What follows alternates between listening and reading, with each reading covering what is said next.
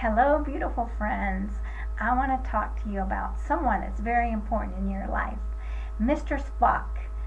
So, when we first start dating, we're head over heels, just going by feelings and thinking, oh my gosh, this guy's so dreamy. I'm going to just call in sick for my job.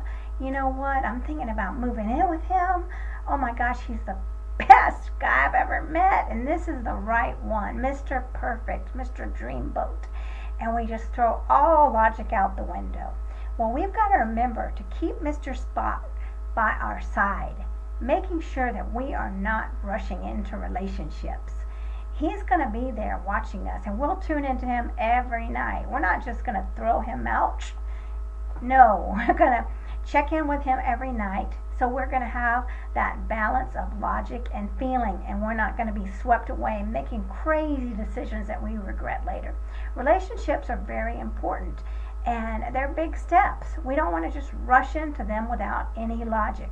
So develop that Mr. Spock, because he will serve you well. Don't ever toss him to the side. Have a beautiful day, folks.